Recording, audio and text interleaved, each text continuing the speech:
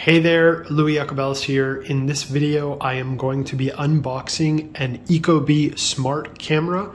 I am currently using an Ecobee thermostat and some sensors, and I've decided to add a smart camera into the mix. So you can see here it comes in this clean little box. I'm finding it somewhat difficult to actually unbox this. This little cover here is on pretty snug. But I'm going to go ahead and get it off, and then we'll look at what comes inside of this Ecobee Smart Camera package. All right, so I've got everything laid out nicely here. So you can see that the Ecobee even comes with a drywall anchor and a screw, and that's if you want to actually go ahead and mount it.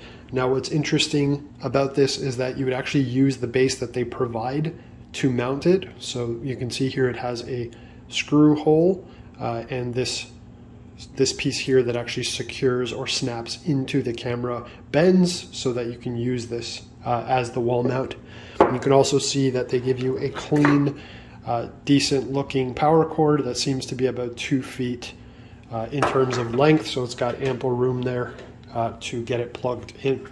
So this was just a quick unboxing of the Ecobee Smart Camera. I'm going to go ahead and create a tutorial showing how to set this up, and then I'll create a separate video that's a quick little product review to just outline my feedback and how the Ecobee Smart Camera has been meeting my needs. So go ahead, be sure to subscribe so you don't miss out. And that's it. I'm Ecobee. Thanks for stopping by. Talk soon.